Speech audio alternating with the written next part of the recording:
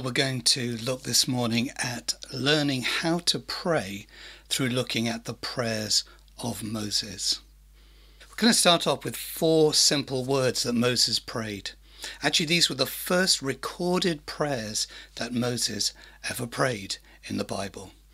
And then we're going to finish with 4 other words that he prayed further on in his life as he grew in his prayer life. Moses was a great prayer. But the first recorded prayers, the first recorded words of Moses praying is when God was speaking to him through that burning bush and telling him he had to go back to Egypt to rescue Israel, the place where he was brought up as a child. It was very challenging. If any of you have seen The Prince of Egypt, you'll know why that is. And the 4 words that he prays to God at that time are these: please send someone else. Not very spiritual. But you know what was good about those words is that they were very honest words. And God in our prayers loves honesty. Do you remember last week we put up that slide about how to pray? 3 things. First of all, keep it simple. Secondly, keep it honest. Thirdly, keep it going. And Moses did these things. So that was a very honest prayer. And God answered that prayer. He sent his brother Aaron to be with him as his mouthpiece because Moses was afraid. He had a bit of a speech impediment. God said to him, isn't it enough? Isn't it enough that I'm with your mouth? I did create the mouth.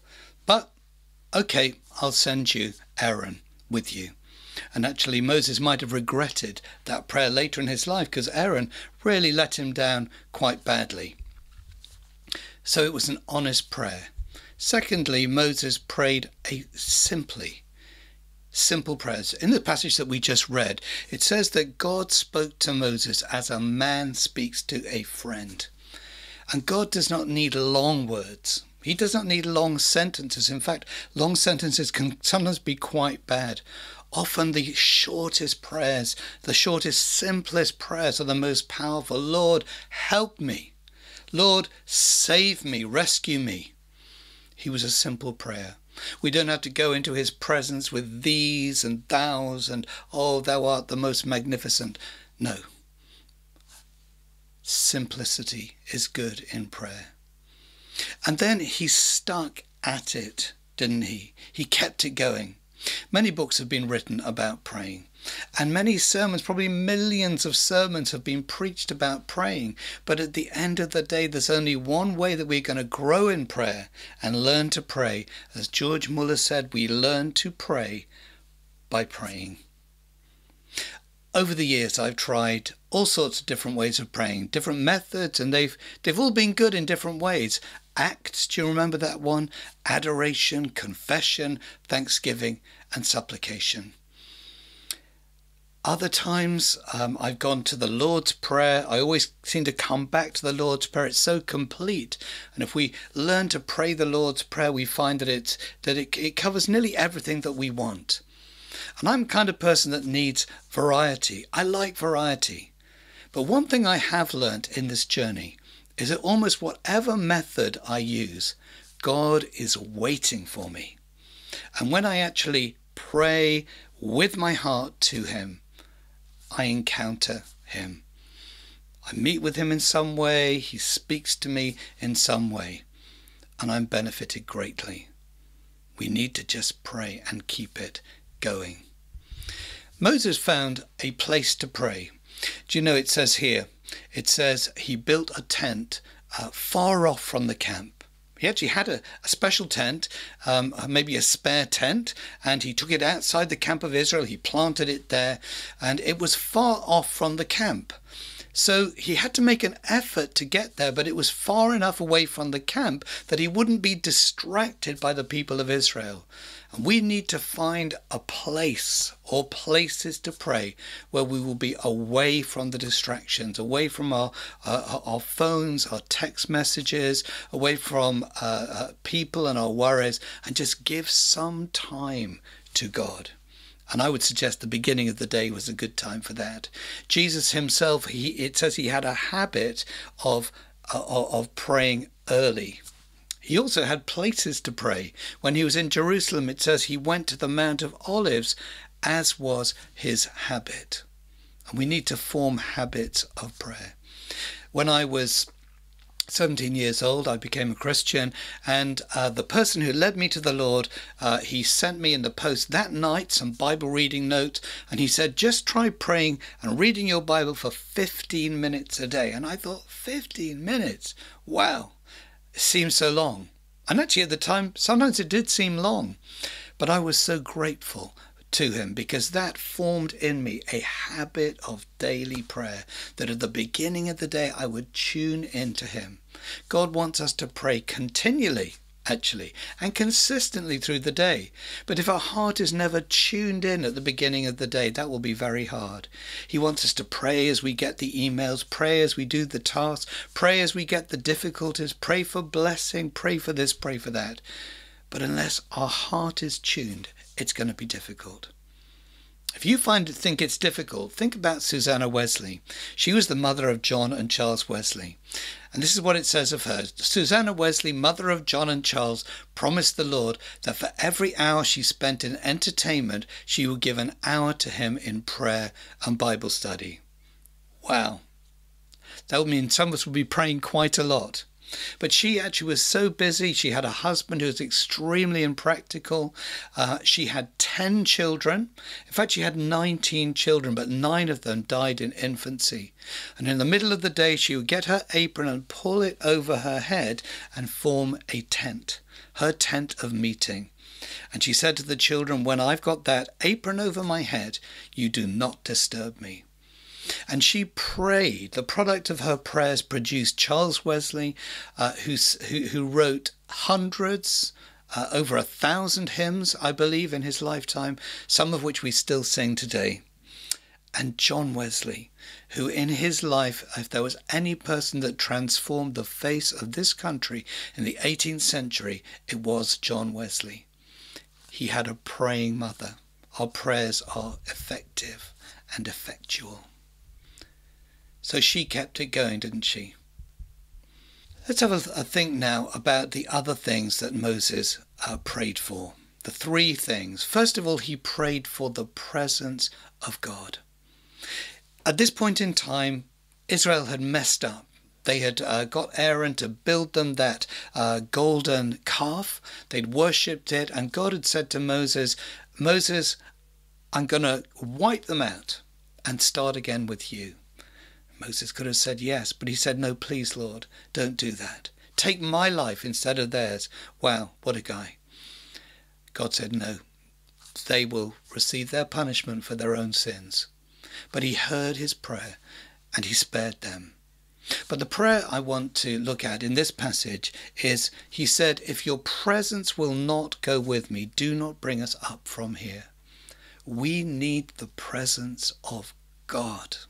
And it's a wonderful thing to pray as we're praying for our Sunday morning meetings. Lord, would you fill these meetings, our humble offerings to you, Father? Would you fill them with your presence, Lord? Would you fill me with your presence today? Would you fill my family with your presence?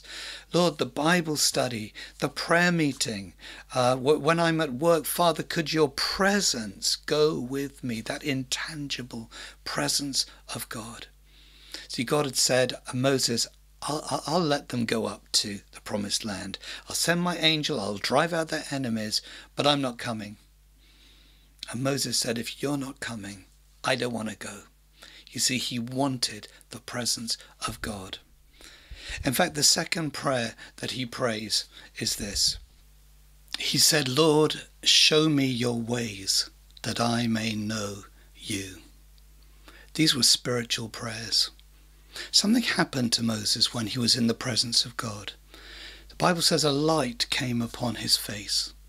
And in these days we need to be changed by that presence. Moses wanted more than his daily bread. He wanted more than protection. He wanted more than blessing. He wanted God himself. And as he was with God, something happened even to his face. His face shone. And in these days of FaceTime and Zoom meetings, our colleagues, our friends, our people need Christians who have the glory of God, the presence of God upon them. So these are spiritual prayers. And this second prayer, Lord, show me your ways that I may know you. You know, we've all got funny ways. I'm sure my wife will tell you that I've got some very funny ways. And you kind of know me by those ways. We have a dog next door. And every night the owner lets the dog out at about 10 o'clock. And that dog, it's a massive, great kind of poodle thing. And it just goes, woof, just one big bark, very loud. And that's it. Doesn't bark for a long time, just one bark. So we know it's Buddy. We know it's that big poodle-looking dog. Moses said, I want to know you by your ways. We get to know God by his ways. And so Moses said, I want to know what makes you happy. I want to know what makes you sad. I want to know what makes you angry. God, I want to know you. And then the third thing that he prayed, and this is the 4-word prayer that I wanted to go back to us talking about this morning. He said, show me your glory. Show me your glory. What an amazing prayer. You see, he wasn't content with God's presence going with them. He wasn't content with knowing God's ways. He wanted to know God's glory. He wanted to know the greatest thing about God. He wanted to know what he was really like, the essence of his nature. God said to him, no, Moses, I can't do that for you, because if you see my face, which is really what Moses was asking, you cannot live. You cannot live. But God said, well, what I'll do for you, Moses, is if you come up the mountain and you hide in that rock, over that cleft in that rock, I'm going to put my hand over you. I'm going to pass by you, and I'm going to let you see my back, but my face you cannot see. And so that's what he did. But he said one other thing. He said, I'm going to proclaim my name to you. And after Moses had had that experience of seeing God's back, which no doubt was an extraordinary thing, he was left with something for the rest of his life. In fact, the words of this proclamation it's probably the most quoted verses of the Bible within the Bible. Many of the great prayers, Hezekiah, Daniel, different people refer back to these words that God proclaimed to Moses. Let's have a look at this. The Lord descended in the cloud and stood with him there. This is Exodus 34, verses 5 to 7. And the Lord passed before him and proclaimed, the Lord, or Yahweh, Yahweh, a God merciful and gracious, slow to anger, and abounding in steadfast love and faithfulness, keeping steadfast love for thousands, forgiving iniquity and transgression and sin, but who will by no means clear the guilty, visiting the iniquity of the fathers on the children of the children's children to the 3rd and 4th generation. Incredible words. God gave him his name, and in that name was his nature. And there is a lifetime study in that prayer. So we're not going to make much of an attempt this morning, but I want to just bring out just some things in there that will help us in approaching God, that will give us faith to pray. Very quickly. First of all, it says merciful. There's an order in here, and the first thing that we meet is God's mercy. And that the Hebrew word mercy or compassion is rahum. And it comes from the word that is used for the womb of a woman. And it's speaking about a deep feeling. Do you know God feels love for us when we approach him? Have you ever sensed his anger? I haven't. I always know he loves me. I don't know how, but by the Spirit I know that. And God wants us to know that he is a compassionate God. And this word rahum doesn't just mean feeling love. It means acting in love. And so the Bible says in John 3:16, God loved the world so much that he gave his only Son, that whoever put their trust in him would not perish but have everlasting life. God loves us so much he put his very life upon the line there for us, suffering great pain for us. And God loves us so much that he will act in answering our prayers. He is a compassionate and merciful God. And then the second word that is used there is gracious. God is a gracious God. And the Hebrew word here is Hanan. And this word Hanan means to bend or stoop in kindness to an inferior. It's someone bigger stooping down. And this speaks to us of God's grace. He does not answer our prayers because we are good. That's very important. He answers our prayers because he is good. And the next thing is steadfast love. He has steadfast love towards us. And this is one of the most wonderful words in the Bible that we don't have an equivalent in our language, hesed. It's covenant love. It's love in a relationship. It's love that is born out of a commitment. It's good to remember when we pray that God, when we were born from above, when we were born of God, we were born into a covenant, reliable relationship with God that depends more upon him, entirely upon him, rather than upon us. And within that relationship, there are promises. And one of those promises is that God is faithful, which is the next word. He is the faithful God. The Bible says that when we are faithless, he remains faithful because he cannot deny himself. So God is faithful to his word, faithful to his promises. It's in his nature. It's in his name. But we are faithless often, aren't we? The Bible says in James, we all stumble. That's all of us. That's me. That's you in many ways. So it's good to know that he is slow to anger. God's nature is not towards anger. There will be a day of wrath. There will be a day of judgment. But for us, the Bible says God is slow to anger, and we need that. In fact, the Bible goes on to say here that he will forgive our iniquity, our sin, and our transgression. How amazing that God will do that, because we stumble often. And even today, if you are suffering from a guilty conscience, if you are feeling that God has given up on you, I'm giving you hope today.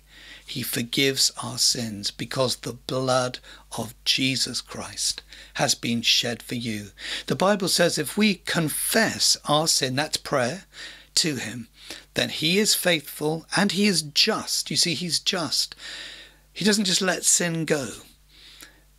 Someone had to pay, but he paid himself with the blood of Jesus. So he will forgive our sins and cleanse us from all unrighteousness. And then finally, that awkward bit, when it says that the consequences of our sins will be upon our children, our children's children. That the things that we allow, the bad things in our lives, have consequences, not only for us, but for others. And we have to realize that God is a holy and a just God. Our God is a consuming fire. And I want to just finish on this point, that we cannot manufacture God as in the form that we would like him to be. He is who he is. But we must allow him to teach us about himself, to show us his glory through the Bible, through the Holy Spirit, revealing his nature and his glory to us, through knowing his ways through the circumstances of our lives. He is glorious. Let's pray. Father, we thank you that you are a glorious God, a faithful God, a mighty God, a gracious God, a compassionate God. In this journey that we have begun in prayer, Lord, teach us to pray, not just how to pray, but to actually get down to it and pray. Father, today would you give us, as we listen, a spirit of prayer. Pour out upon us, as it says in Zechariah, a spirit of grace and supplication in Jesus' name. Lord, show us your glory. Amen.